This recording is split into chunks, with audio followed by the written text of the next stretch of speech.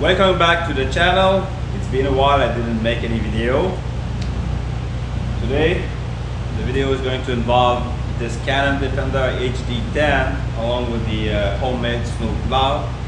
I made that plow 4 years ago, so it's been through the 4th season now flawlessly, working very good. Still the original paint. I'm amazed on how this paint holds up, and I do cover a lot of acreage moving snow.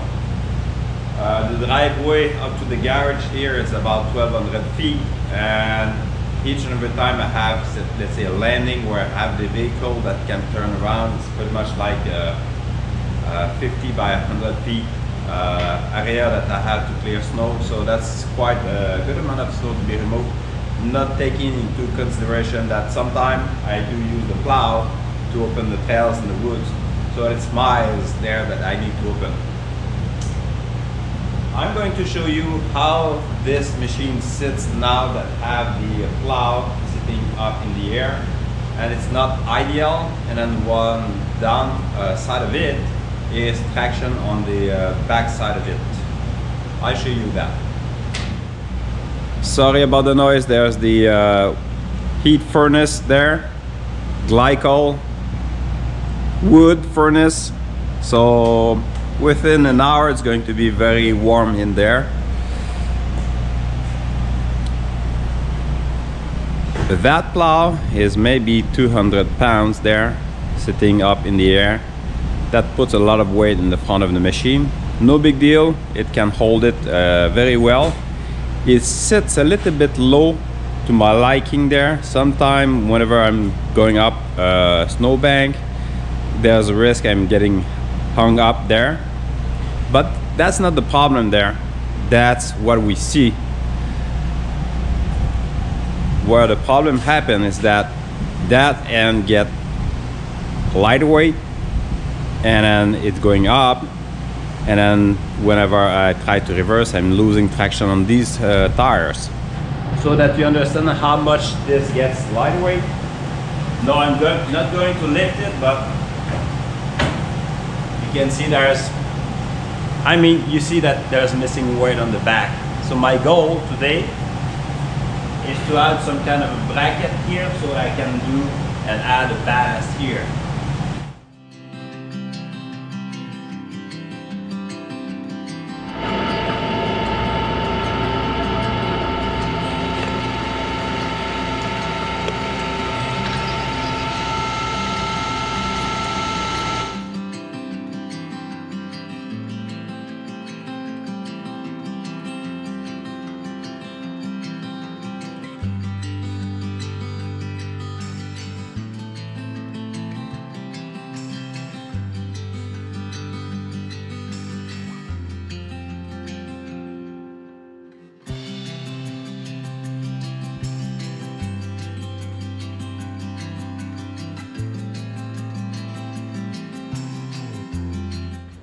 Off camera, I prepared a few pieces. So I have a 2x2 1/4 inch.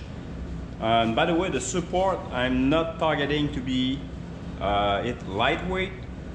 As much weight I can put also on the support is going to help me to achieve my goal. As you can see, I also have 5/8 pin. That's regular hitch pin. Square tubing like for hitch. I'm going to weld that on the tail of the snowplow at the back. I'll show you that later, so I can remove it when needed. And also on my case, when I'm using the offset flail mower, that's quite heavy equipment, and then when I have to reach from one side, it's not tippy, but you know, each and every time I'm mowing along the side of a ditch, I like it to be a little bit more heavy on the front. So I'm building this weight system to be also mounting on the case. So I'm going to have exactly same thing being welded in the front of the machine, so I can put the holder for that, all the weights. So here, another sleeve like that, 2x2 tubing. That's I think 4.5. That's odd size. It's coming from Europe. As for those parts, they came along with a machine at one side where I work.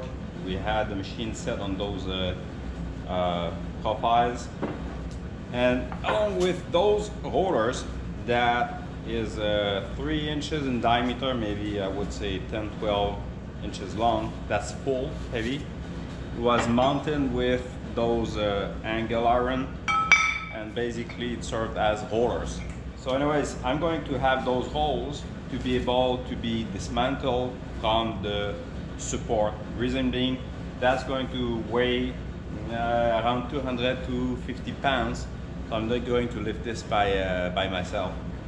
And that snow plow comes off regularly from the side-by-side. So I need to be able to remove those easily without much strain. So I did punch holes pretty much the same diameter as the pin that protrudes from that roller. I have both same exact pattern, and the idea for that is that I'm going to have this as the base, and I'm going to be able to have a weight. Give me 1 second. Like so. So that's on. I'm going to put 6 holes, and this is going to cap the whole thing like so. So that tube is going to be going on the back. This is going to slide over that tube, and also being welded on this one. So that tube is going to be mounted on the machine, and so it's going to be much lower than that. And I'm going to have this to slide along with that. So it's going to go up and down like this. And I'm going to pin that. So all the weight are going to be locked. I don't want any weight to fall down, because if I hit that with the machine, it's going to be ugly. So I'm pretty much ready for welding now.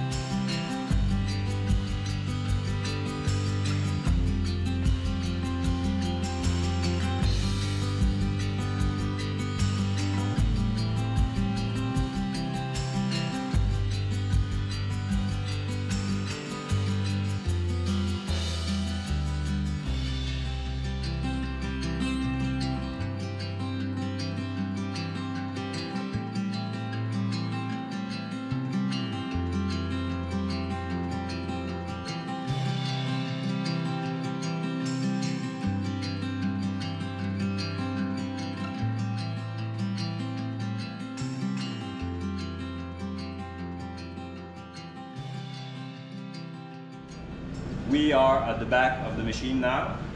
That's a special hook hitch actually I did to hook with that tongue and along with that pole that goes back to the front of the machine. At some point there's some gusset straightening that and reinforcing that. Now I want to hook the weight on this part. Here shall be just fine. I need to make sure that it's going to be very strong like this and this. I have that tube along with that plate and the other tube. I think I can weld on this side, so it's going to be giving me some strength like this. And like this, I can weld all around the tube. So it should be working fine for what I need.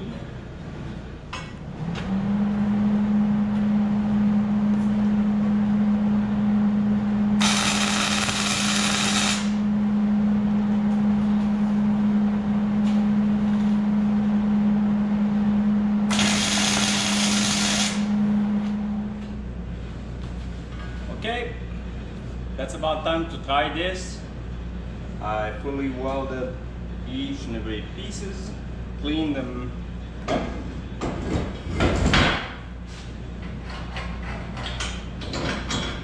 Okay, I'm left to put a pin here.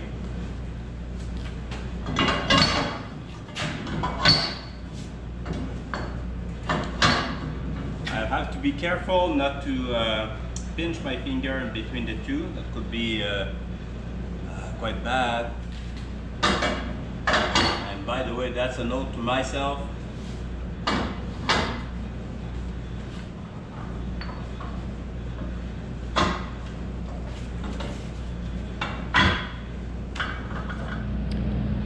So that might not be that visible on the camera, but the back is way lower now.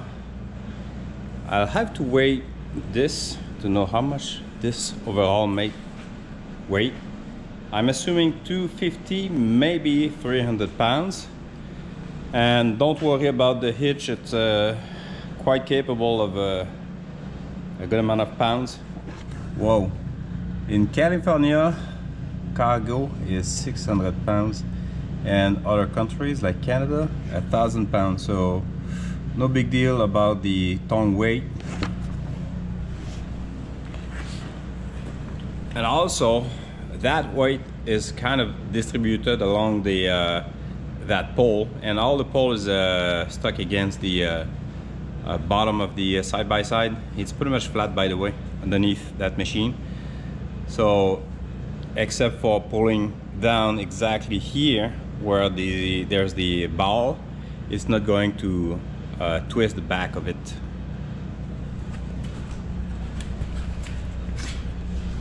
And this is what it looks like underneath. So yep.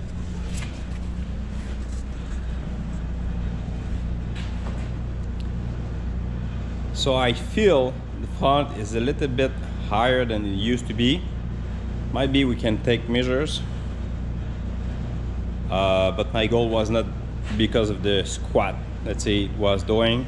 It was, the problem was having the hair being lightweight. Now I see visually that it's getting some weight on it, of course.